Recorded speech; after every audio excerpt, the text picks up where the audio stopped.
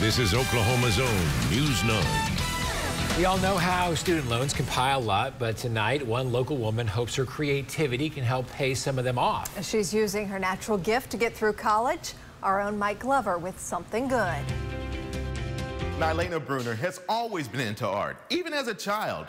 And this week, she's having her first ever exhibition. New endeavors, new opportunity, new surroundings, and I'm so excited. As a child, Nylaina would pretty much use anything to create art. Once we were done eating it, I would just take her foil and create like these little miniature people. She would even use dead leaves and trash for her creations. And instead of being like, oh my gosh, my baby's playing with trash, like get that away from her, they were like, oh my gosh, like my baby has a gift. That support led to Nylaina finding her passion and becoming an art major in college. For me, it's something very therapeutic. She is now presenting her very first art exhibit in Midwest City. She's calling it In Another World. I'm creating history being the first native to Oklahoma City as a Black female sculptor exhibiting solo. The exhibit will feature Nylaina's sculptures as well as her paintings. I can showcase all my work, my talent, and also give my babies new loving homes.